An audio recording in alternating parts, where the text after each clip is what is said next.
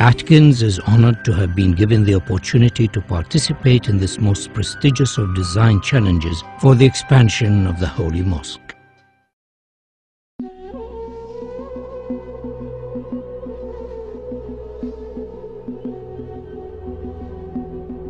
Every day, 1.5 billion faithful turn towards the holy city and focus their prayers on the Haram Mosque and the Kaaba. With the number of pilgrims to Mecca increasing every year, designing for such large numbers presents a series of key challenges, in particular those of visibility, capacity, and movement.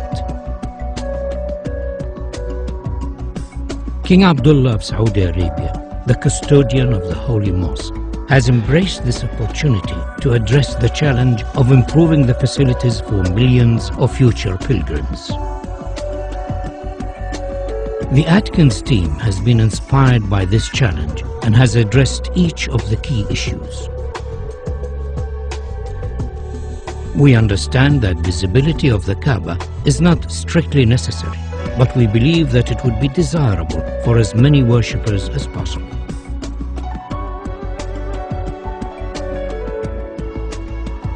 To this end, the column grid and sight lines from the upper prayer hall have been designed to offer the best view of the Kaaba. Movement has been greatly improved, with 60% of the prayer space in shade and easy access to the Kaaba through the new Grand Mosque doors.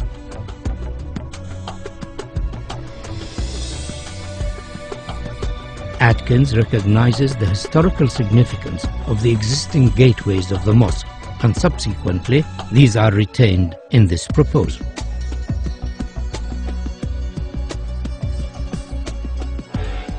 The sculptural form of our proposal draws its inspiration from the origins of Islamic architecture and the traditional form of the Islamic pointed arch. The simple form is rotated around its section, and a segment of the resultant shape becomes the new prayer hall shells, the largest of which stands 80 meters high. These shells then multiply and reduce in size towards the Kaaba, following the sight lines of the upper prayer deck. Each prayer hall is then repeated on a radial grid to create the whole form of Phase 1.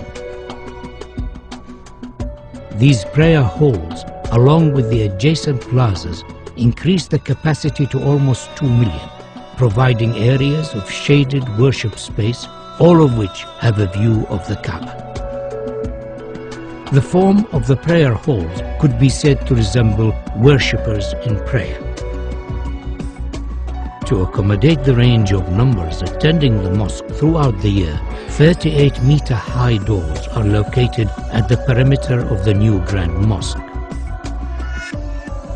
These doors, when shut, enclose the space surrounding the Kaaba to effectively reduce the scale of the space during quieter periods of the religious calendar. During Ramadan and Hajj, these doors will be open to accommodate the larger numbers of attendees and to provide views from the new prayer halls. The scale and dynamic nature of the grand doors is unique in the world. They effectively define the outer perimeter of the mosque, allowing washrooms, health facilities, and servicing arrangements to be accommodated within the new extension, ensuring higher standards of safety and comfort. The upper prayer halls have floors that are stepped to allow clear visibility of the Kaaba, and due to their arrangement and form, provide areas for quieter contemplation away from the main plaza below.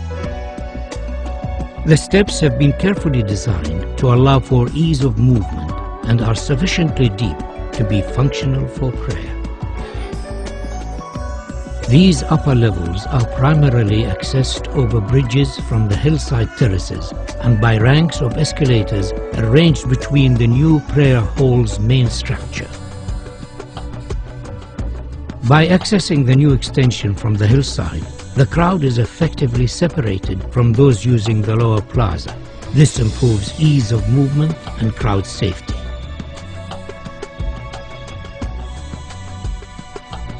A further feature of this proposal is the innovative use of the prayer hall structure shells to act as thermal engines that effectively pull cool air from a lower basement and through the prayer hall slabs to keep them cooled and enhance the comfort of worshippers. Atkins is proposing a phased construction of the mosque expansion so as to minimize disruption to the functioning of the existing mosque and its surroundings. The new extension can be built without touching the existing mosque. Once it is finished, the walls and floors of the mosque facing the new extension can be removed and the grand doors installed. The Ottoman arcade could be left in place, but it would severely restrict the view of the Kaaba from the new prayer halls. We are therefore suggesting that it should be carefully taken down and reconstructed on the hills behind the terraces. The reconstructed arcade will become an additional worship space and, due to its relevant historic origins, will be closely associated with the existing mosque and Kaaba. The capacity of the mosque is significantly enhanced by the addition of the Phase 1 prayer halls, and though this extension has been designed as a stand-alone contemporary Islamic building, it could in the future be extended by repeating the same form so as to complete the circle and create a new grand mosque accommodating up to 5 million worshippers. A truly fitting center for the Islamic world.